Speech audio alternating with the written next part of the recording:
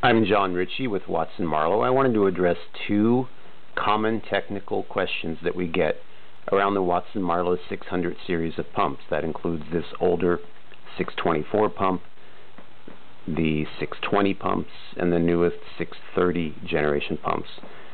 Any of these pumps that have the 620R or RE pump head that looks similar to this.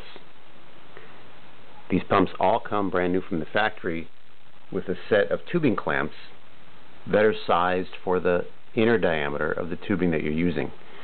These often get misplaced, and they can be purchased as a replacement kit from Watson Marlow very inexpensively. Those clamps need to be in place. You can see where they are here and here.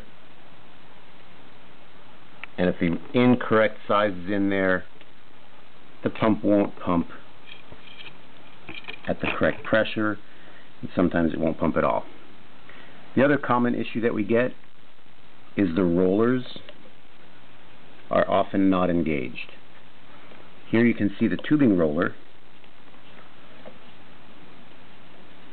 If you push this lever, the tubing roller pops out.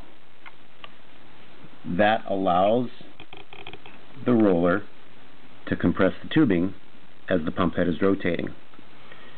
Pumps are stored like this and not come from the factory like that, and sometimes you don't realize that you need to engage the roller. It can be difficult with tubing installed to engage that roller, so once tubing is installed, it's easiest to rotate the head like this. The tubing is around this side. You can engage that roller, rotate the head around, engage that roller. Once they're engaged, and once these are sized to the ID of the tubing, the pump should work just fine. Any questions? Post them below.